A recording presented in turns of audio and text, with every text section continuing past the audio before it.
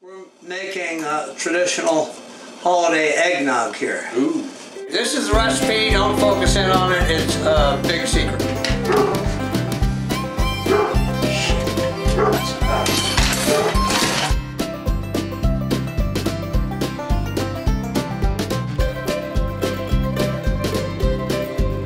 The fake trees are looking more real all the time and the real trees are looking more fake. Yeah, it's weird. Yeah. That's just the world we live in. I don't know if anybody said the word eggnog yet, but obviously this is the main attraction. Washington? Oh, what's up?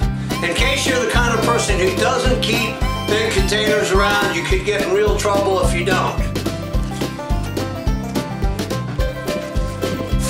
Pablo, are we gonna make eggnog? Yeah, I'm still trying to get in the shower.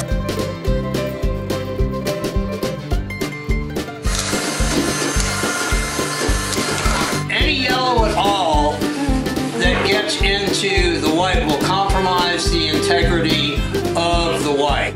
Near tragedy there, did we get that? I drank a little yolk, but I didn't spill it. Oh! Hold on, Crisis! take it easy, take it We easy. need a spoon! I mean, we're talking about $25 worth of eggs, $50 worth of booze, $20 worth of sugar.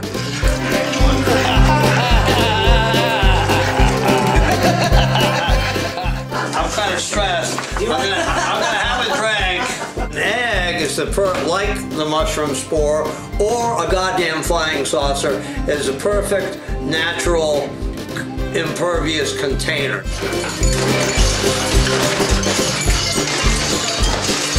And one for Pablo, a big one for Pablo. For those guys of you who think this is a lot of booze, you're right.